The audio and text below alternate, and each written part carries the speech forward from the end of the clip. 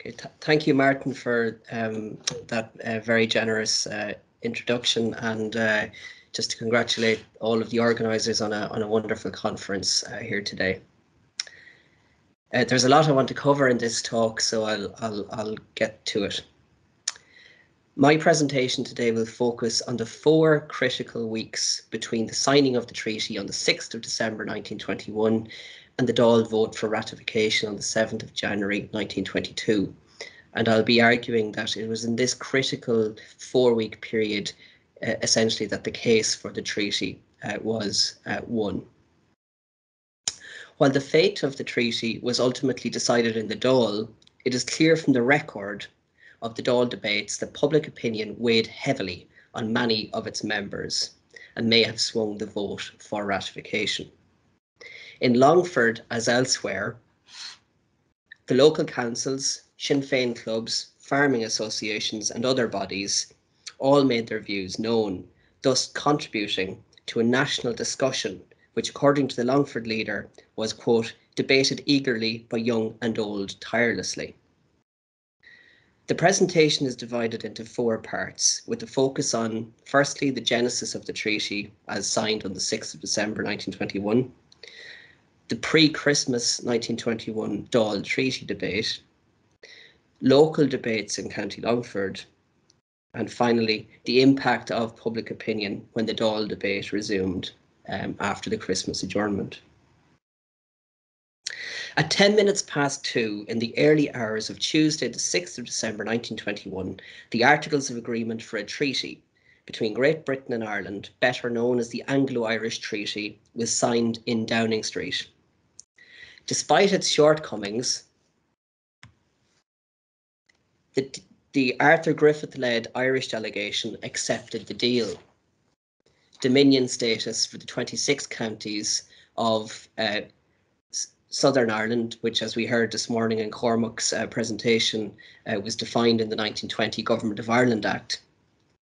As a self-governing dominion, the proposed Irish Free State would take its place alongside Australia, Canada, New Zealand and South Africa within the newly emerging British Commonwealth.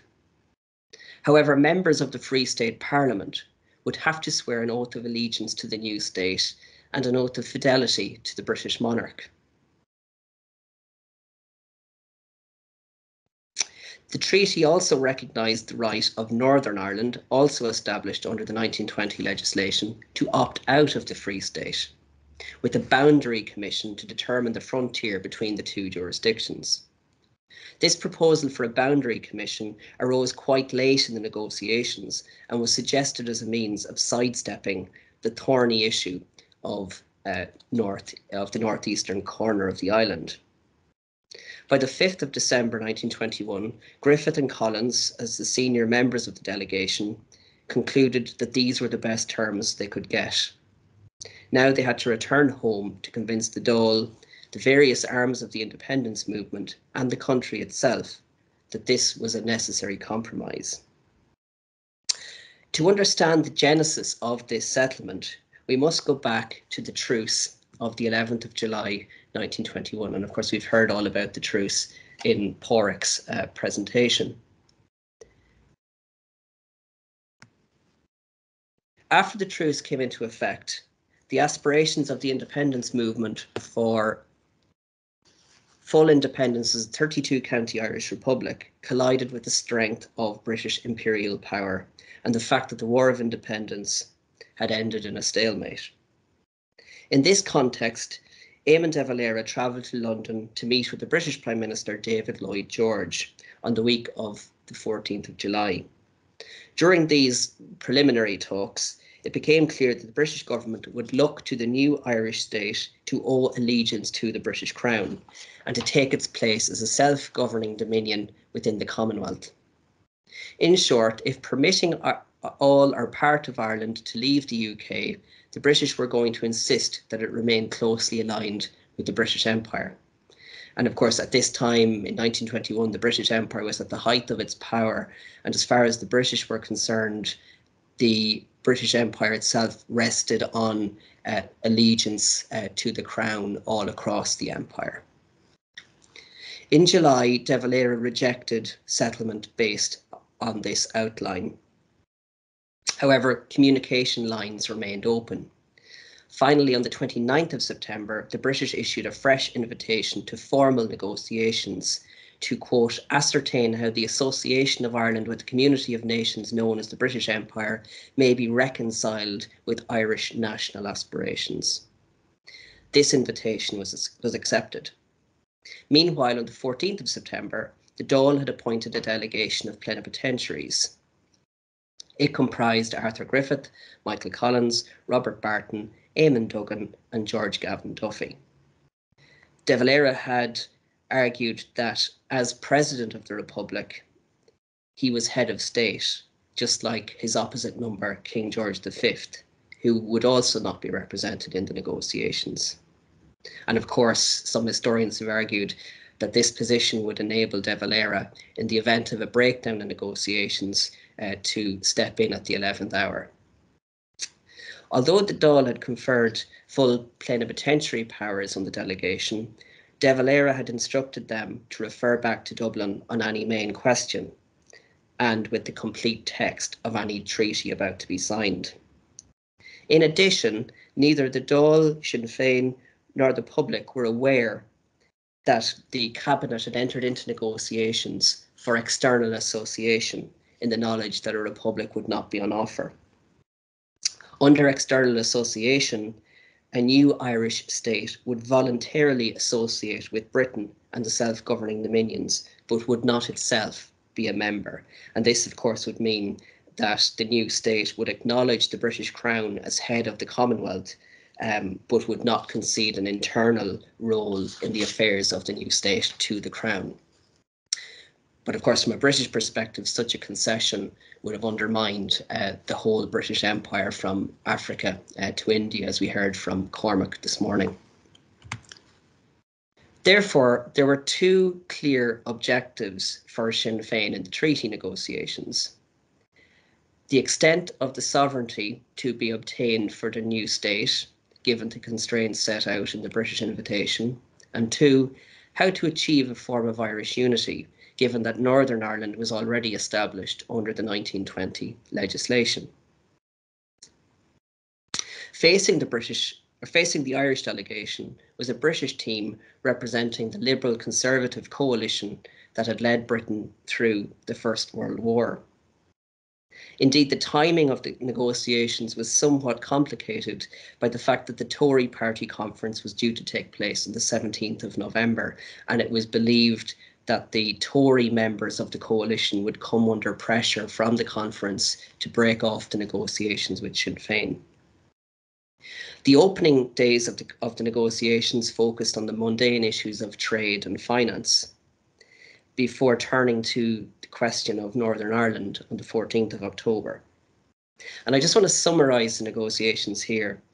By the beginning of November, it was clear that the Irish delegation were prepared to make concessions on the Crown and Empire if the essential unity of Ireland was guaranteed. And this was the Sinn Féin position. This would, of course, put all of the pressure on Sir James Craig and the Ulster Unionists. On the 2nd of November, Griffith presented a letter to Lloyd George, which set out the position. The letter addressed the progress of the talks up to that point. And just to quote, "I was prepared to recommend a free partnership of Ireland with the other states within the British Commonwealth. And I was on the same condition prepared to recommend that Ireland would consent to a recognition of the Crown as head of the proposed Association of Free States. This attitude of mine was conditional on the recognition of the essential unity of Ireland." This was a big moment in the negotiations. The Irish delegation had brought the talks to a point where the pressure was now on Craig and the Ulster Unionists. And as noted by Keith Middlemas, this letter gave Lloyd George sufficient grounds to bring in James Craig and show him how far Sinn Féin were prepared to travel for a settlement. At that moment, some form of 32-county Irish Free State with a Northern Ireland Parliament subordinate to an all-island Parliament looked like it could be achievable. However, Craig was completely obstinate and would not give 1 inch, playing for time that the Tory conference might undermine the negotiations. So it was at this point, on the 7th of November, that a depressed Lloyd George remarked to Thomas Jones that the only possible way out would be to see if Sinn Féin would accept Dominion status for 26 counties and a boundary commission to determine the frontier between the two jurisdictions. So, of course, Craig's attitude was a real impediment to progress and left the Irish position rather exposed, because they had obviously made concessions on empire and crown in order to put the pressure on the Ulster Unionists on Irish unity. Without going into detail, by the end of November, under instruction from Dublin, the Irish delegation were back to external association, which the British had made clear was unacceptable. When it was pressed for a fourth time on the 28th of November, it nearly led to a collapse in the talks. Having won some further concessions on financial independence and the ability to pursue its own trade policy, and on the wording of the oath, on the 2nd of December, the Irish delegation prepared to return to Dublin to present the draft treaty to their cabinet colleagues. While Griffith had travelled back on the morning of the 2nd, Collins, Childers and Gavin Duffy stayed behind in London for further meetings before aiming to cross the Irish Sea on the Cambria, a mail boat, later that night. Shortly after midnight, the Cambria had a fatal collision with a fishing vessel sailing from Liverpool. 3 men on the fishing vessel actually lost their lives. So it wasn't just the arduous nature of the crossings over and back on the Irish Sea or the negotiations. A shaken team of Michael Collins, Erskine Childers and Gavin Duffy docked in Dunleary at 10:15 a.m. on the morning of the 3rd. And they then travelled to the Mansion House for the marathon cabinet meeting, the marathon 7-hour cabinet meeting, where they would argue that the draft document, as it then stood, was the best deal on offer. It was during this meeting that De Valera said he could not recommend the draft as it then stood. He argued that the delegation could not make concessions on Crown and Empire without guarantees on essential unity. So he nonetheless instructed the delegates to press once more for external association. But there is some confusion on this point, as the delegation were rushing to catch the mail boat back to Britain that night. So the documentation which is available online isn't clear on this point, but it's clear also that some members of the cabinet thought that De Valera should return to London with the delegation, but De Valera rejected those belated appeals at that point. So on the afternoon of the 5th of December, Lloyd George used James Craig's public announcement that there would be a deal done by the 6th of December to his advantage to put pressure on the Irish delegation to sign the treaty. He met his cabinet at midday before attending further sub-conferences with the full Irish delegation. And as I said at the outset, this latter conference ended at 2:10 a.m. on the morning of the 6th of December with the signing of the treaty. And I just want to talk a little bit about the main points of the treaty. So obviously the treaty conferred Dominion status on the 26 counties as an Irish Free State. And it was also specified that the new state would have the same status as Canada and the other dominions.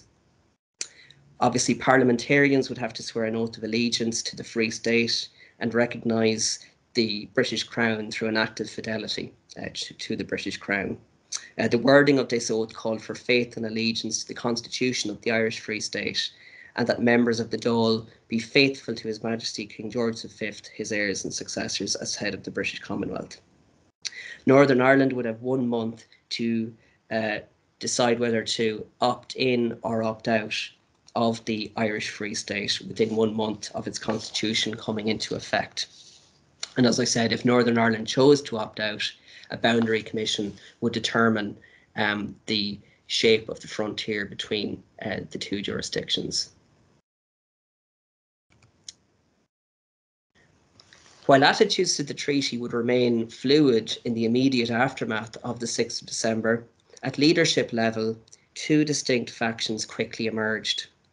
De Valera, as president, landed a heavy blow against the settlement by denouncing the treaty out of hand and voting against it during a 5-hour meeting of the cabinet on the 8th of December. And of course, the photograph on the slide there of Harry Boland, Michael Collins, and Eamon de Valera was taken during the truce period in 1921. And of course, on the treaty, Harry Boland, of course, sided against the treaty. During this cabinet meeting, De Valera called into question the delegation's action in signing the document without conferring with the ministers who had remained in Dublin. Of course, De Valera and Richard Mulcahy were actually in Limerick when news of the treaty, that the treaty had been signed, came through, and they both immediately took the train back to Dublin at that point. But I have seen some historians make the point that there has been no satisfactory explanation really as to why nobody used kind of more modern communication devices available in 1921 to check with Dublin before signing. Cathal Brugha and Austin Stack joined De Valera in voting against recommending the agreement to the Dáil. However, W.T. Cosgrave swung the cabinet vote by siding with the treaty, so that it passed at the cabinet by 4 votes to 3. This cabinet meeting took place against the backdrop of popular support for the treaty, with that week's local and national newspapers coming out in favour of the settlement. In its December 10th issue, the Longford Leader carried news of the treaty on its front page, leading with news that De Valera was opposed to the settlement.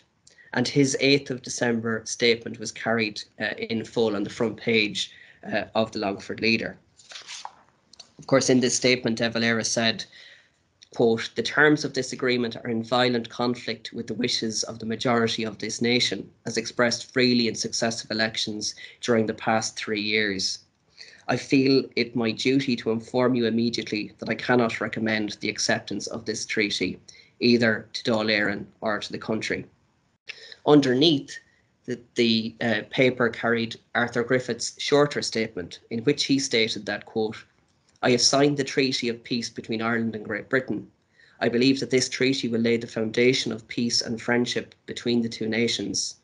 What I have signed I shall stand by, in the belief that the end of the conflict of centuries is at hand." Under the heading Ireland Free, the Longford Leader editorial on the 10th of December endorsed the treaty. It framed the historic settlement with reference to the history of English involvement in Ireland, stretching back to 1172, as you can see on the slide, when, quote, "the English invasion of Ireland took place." The editorial also referenced the Act of Union of 1801 and the risings of 1798, 1848 and 1867, as well as the constitutional movement that had been started in the 19th century. Quote, "All failed, and it remains to the men of this day, by cohesion and determination, beginning in 1916 and culminating on Tuesday last, to put an end, once and for all, to English administration in Irish affairs." More detailed analysis of the deal, however, was for another day, with the editorial concluding that, "Thus, after 700 years, the chains which have bound Ireland have been snapped asunder, and Ireland is free." And of course, by endorsing the treaty, as I said, the Longford Leader was very much in keeping with most local and indeed national newspapers in their initial responses to the news of the treaty. While it's clear that the public domain had greeted the treaty with a mixture of relief and support in the days after it was signed, its fate ultimately rested on the Dáil, a body that was made up, of course, of Sinn Féin TDs elected in May 1921. To carry a majority in the Dáil, the pro-treatyites would need to demonstrate that the settlement, despite the trappings of British imperialism, could in fact be reconciled with Irish aspirations for unity and full independence as a republic. And I think it's worth pointing out at this juncture that many of the supporters of the treaty were themselves uncomfortable with some of the clauses in the treaty, particularly the oath. So, I mean, the treaty was not an ideal document for either side, as you will see. The Dáil debates began with a bitter row between De Valera and Griffith. As he recounted the instructions issued to the delegation, De Valera claimed that these were all done with the exception of paragraph 3, that any draft treaty about to be signed will be submitted to Dublin for approval.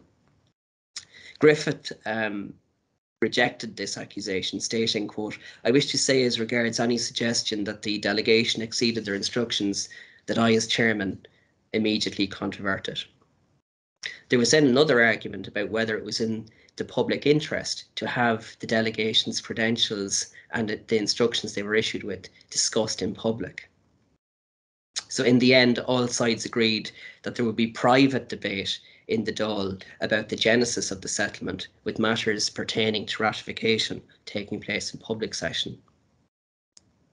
Although the private sessions of the Dáil debate were dominated by how the treaty came to take the shape that it took, Collins and Griffith worked to refute Republican accusations that the treaty was a betrayal of those who had died for a republic.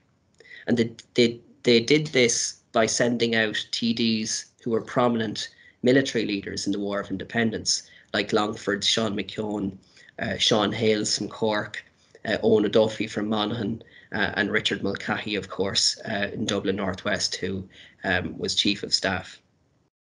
These TDs spoke to the Dáil as plain soldiers and could offer an assessment of the military situation. Speaking on the 17th of December, quote, "As a plain soldier who realises what it is to be at war, Sean McKeown addressed the lack of arms and ammunition at his disposal." While admitting that he objected to some aspects of the treaty, McKeown claimed that the proposed evacuation of Britain's armed forces was a guarantee of Irish interests, and that the treaty could allow Ireland to develop. He also asked the Dáil to quote, "understand me as a plain soldier who realises what it is to be at war, and I want everybody to realise I am prepared to go into it now, just the same as I went in before. I want everyone to realise what we are going in for, because I hold we have a duty to the civil population." During the private session, De Valera introduced his document number 2, which of course was basically the proposal for external association. The historian John Regan argues that this was a mistake on De Valera's part, because this allowed the pro-treatyites to demonstrate to the Dáil that De Valera, despite his opposition to the treaty, was not offering them a route to an Irish republic either. And of course, the pro-treatyites were able to exploit this when the public session resumed the following week. In that public session, which commenced on Monday, the 19th of December, the pro-treaty deputies pressed De Valera to bring forward document number 2 for the public to make it available to the public. However, the Ceann Comhairle, Owen MacNeill, ruled in De Valera's favour. Griffith, in his speech proposing the treaty, offered a stout defence of the delegation's performance, stating that they were, quote, "given a task that was as hard as was ever placed on the shoulders of men. We faced that task, and we knew that whatever happened, we would have our critics." Furthermore, as you can see on the slide, he went on to underline what had been won by the delegation. While the settlement was a compromise, it, quote, "is a treaty of equality, and because of that I am standing by it. We have come back from London with that treaty. Saor Stát na hÉireann recognised the Free State of Ireland. We have brought back the flag. We have brought back the evacuation of Ireland after 700 years by British troops and the formation of an Irish army." Now in public session, the pro-treatyites again deployed for want of a better term, the fighting men to good effect. For tactical reasons, Sean McKeown was chosen to second Griffith's motion in the public session. It was hoped that McKeown could again counter the impression that senior IRA figures were opposed to the treaty. In his speech, seconding Griffith's motion, McKeown assured the Dáil that the agreement brought back from London represented what he and his colleagues had fought for. And I'll just quote from Sean McKeown's Dáil speech. "I take this course because I know I am doing it in the interests of my country, which I love. To me, symbols, recognition, shadows have very little meaning. What I want, what the people of Ireland want, is not shadows but substances. And I hold that this treaty between the two nations gives us not shadows but real substances. And for that reason, I am ready to support it. Furthermore, the treaty gives Ireland the chance for the first time in 700 years to develop her own life in her own way. To me, this treaty gives me what I and my comrades fought for. It gives us, for the first time in 700 years, the evacuation of Britain's armed forces out of Ireland. It also gives me my hope and dream, our own army, not half equipped, but fully equipped to defend our interests. If the treaty were much worse in words than it is alleged to be, once it gave me these two things, I would take it and say, as long as the armed forces of Britain are gone and the armed forces of Ireland remain, we can develop our own nation in our own way." McKeown's contribution made quite an impact. And of course, some on the Republican side were very critical of McKeown, and Dan Breen wrote privately to McKeown to refute what he had said in terms of it being what he and his comrades had fought for. Later in the debate, when anti-treaty speakers were quoting what the dead who had died for a republic would make of the treaty, one pro-treatyite responded, "We have no right to say how any man who is dead would have voted. It is a mere accident that Commandant McKeown has not inscribed his name on the tomb of Irish martyrology." And of course, Collins himself concluded his own speech by asking the Dáil to focus on the living rather than the dead. I don't want to repeat what was said this morning, but just to say in regards Partition received remarkably little attention in the Dáil Treaty debates, apart from the contributions of Sean McEntee on the anti-treaty side. And I think this reflects the fact that there was an expectation that the Boundary Commission would award territory to the Free State when it met, and that this would potentially leave Northern Ireland unviable. And so I think there was a widespread expectation on that. It was only after 6 months after the treaty vote that partition began to emerge as a bigger issue, and subsequently in the mid-1920s, after the failure of the Boundary Commission, it became an issue that the Republicans focused on.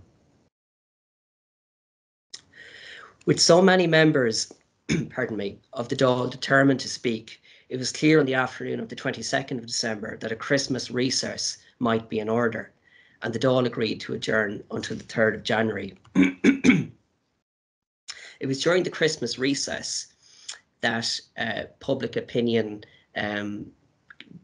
asserted itself.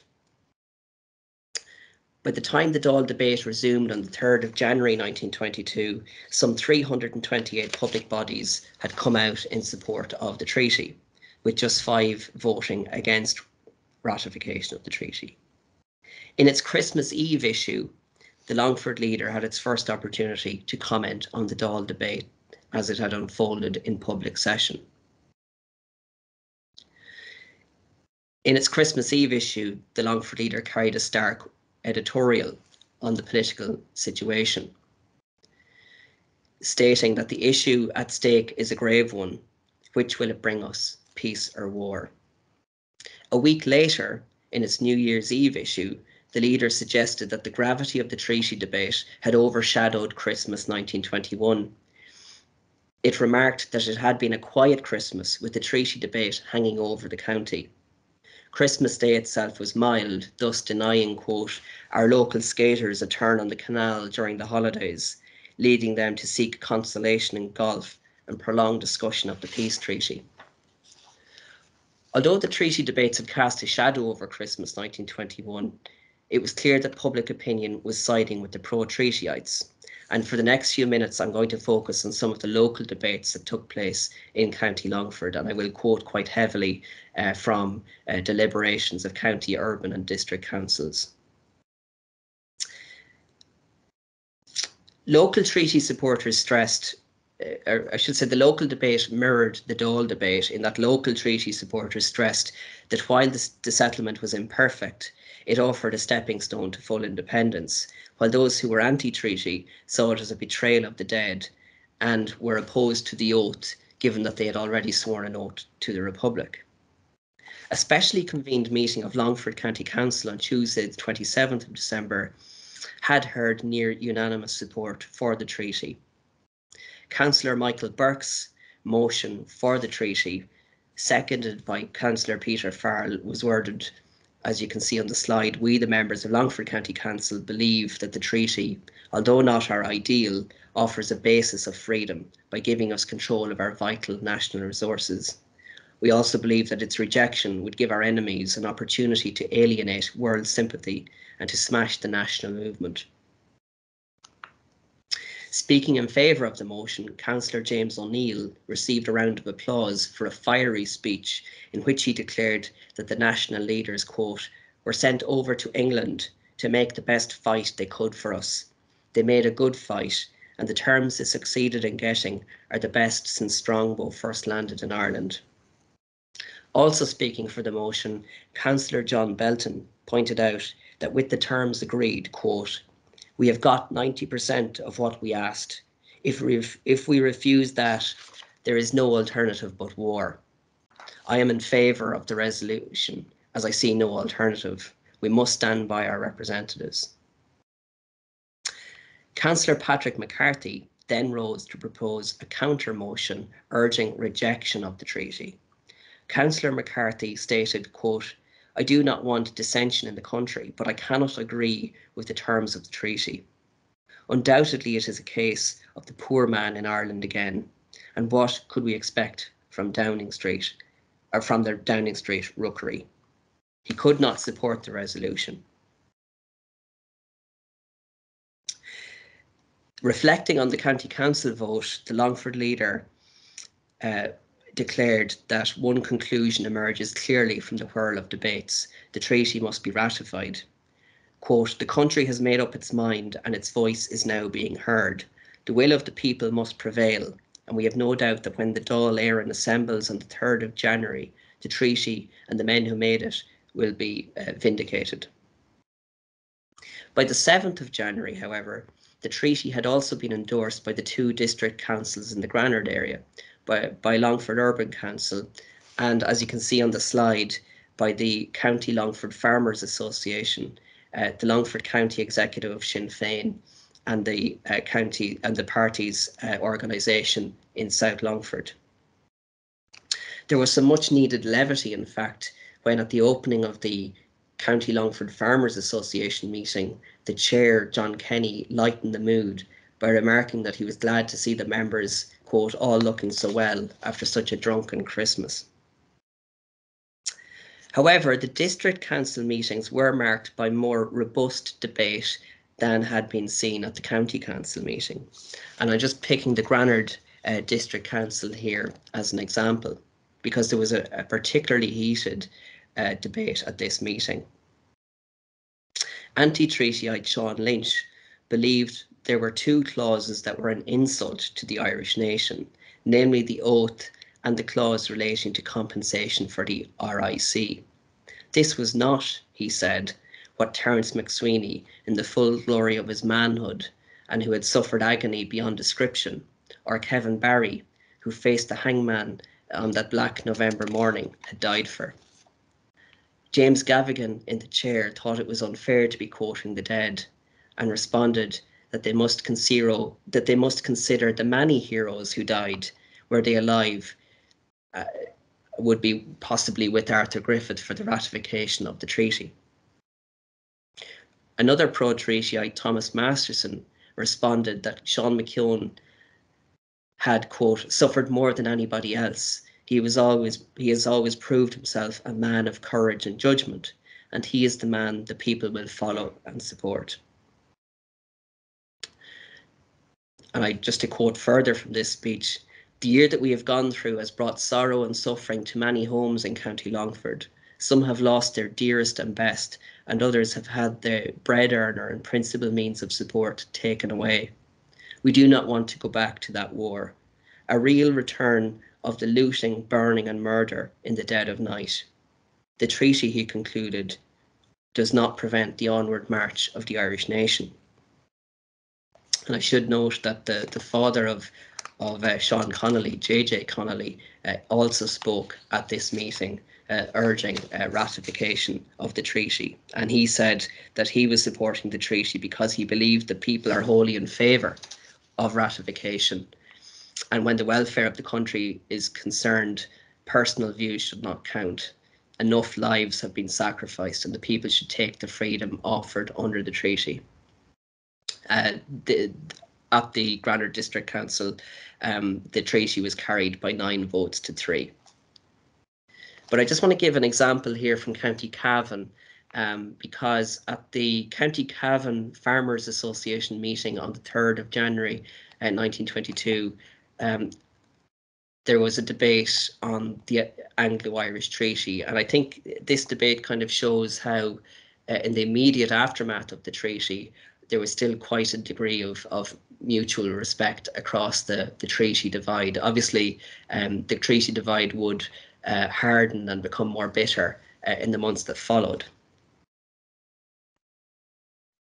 So this meeting in Cavan was opened by Thomas Smith, a pro-treatyite, who observed that, quote, each side contained thinking men and fighting men who were motivated to do the best thing for the country.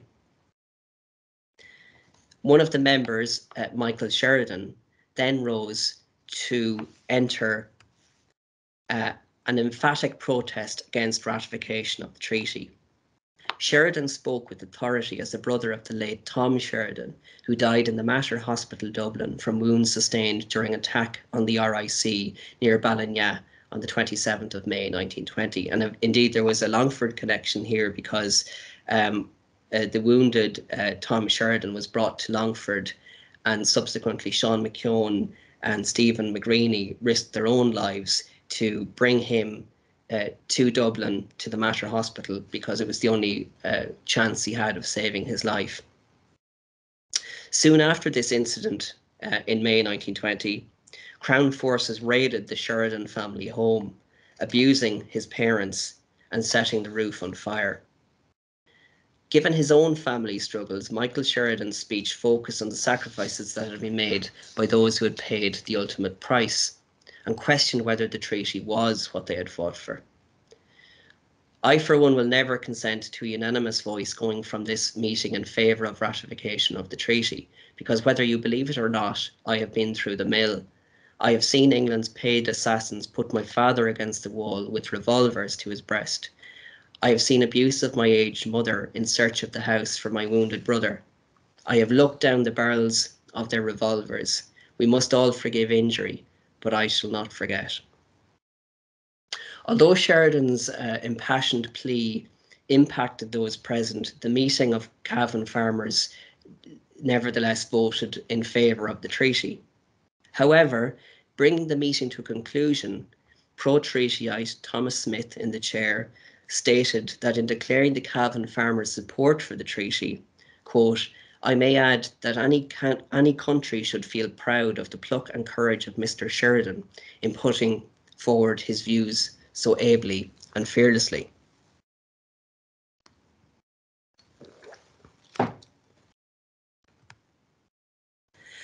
So on the resumption of the Dáil debate in early January, on the 3rd of January, I should say, it was clear that the mood of the country during the Christmas adjournment had made an impact. Cork TD J.J. Walsh claimed that the break had shown him that 9 out of 10 people in that city in fact supported the treaty. Roscommon TD Daniel O'Rourke went further, confirming that he was in fact opposed to the treaty, and if the vote had been taken in December, he would have voted against the treaty. However, referencing speaking to his constituents in Roscommon, many of them who had been involved in the campaign for independence, O'Rourke came to the conclusion that, quote, unanimously they said to me that there was no alternative but to accept the treaty. So Daniel O'Rourke voted for the treaty, but of course he remained an anti-treatyite and went on to become a Fianna Fáil TD subsequently. With the treaty being passed narrowly in the Dáil by 64 votes to 57, every vote counted, and the conversion of O'Rourke and others was highly significant and demonstrated the important contribution of the local debate to the national debate. I should say as well here at this point that a number of TDs, I think 6 TDs in total, actually represented 2 constituencies. So, for example, Sean Milroy and Arthur Griffith sat for Cavan, but they also sat for Fermanagh and Tyrone, and they were only allowed to vote for one of the constituencies that they represented. So the Dáil vote doesn't necessarily correspond with the number of TDs that there should have been theoretically. And of course, in terms of the Longford Westmeath constituency, of the 4 TDs representing Longford Westmeath, 3 voted for the treaty: Sean McKeown, Joseph McGuinness, and Lorcan Robbins, and Lawrence Ginnell voted against the treaty, and of course was one of the more prominent anti-treatyites. I see that I'm kind of running out of time, so to conclude, in a sign of things to come, the Dáil Treaty debate ended in verbal violence, with Cathal Brugha launching a blistering attack on Michael Collins, whom he denounced as a, quote, subordinate in the Department of Defence. In the months ahead, the tone of public comment became ever more bitter as the 2 sides put their case to the public ahead of the June 1922 general election. People who had been comrades for many years became estranged in this time. As I hope this talk has demonstrated, the case for the treaty was won in that critical month between its signing on the 6th of December and the Dáil vote on the 7th of January. I believe, to a certain extent, Collins and Griffith's acceptance of the treaty wrong-footed De Valera to a certain extent, and left him a little bit wrong-footed in that period of time. While there was little popular enthusiasm for the treaty, it was nevertheless accepted as offering an end to British rule, an end to occupation by the Crown forces, an end to continued hostilities, and of course, the public had borne the brunt of the War of Independence over the previous 2.5 years. While the fate of the treaty was decided in the Dáil, it is clear that public opinion was a vitally important consideration. The Christmas break gave the local county, urban and district councils, Sinn Féin clubs, farming associations, labour bodies, etc., an opportunity to meet, discuss the merits of the treaty and pressure their local TDs to vote for ratification. And of course, this they did narrowly on the 7th of January 1922, as I've outlined. The general election of 16th of June 1922 showed that the public broadly supported the treaty, with the election of 58 pro-treaty Sinn Féin TDs, 36 anti-treaty Sinn Féin TDs, 17 Labour TDs, 7 Farmers Party TDs, and 10 independents. This was not enough, however, to prevent the split escalating into full-scale civil war, which commenced with the attack on the anti-treaty IRA garrison that had been in the forecourts since April 1922. So the Free State moved against the IRA in the forecourts on the 28th of June 1922, bringing the civil war, or beginning the civil war. That civil war would further harden and cement the treaty divide in towns, communities and families across the country. Thank you very much.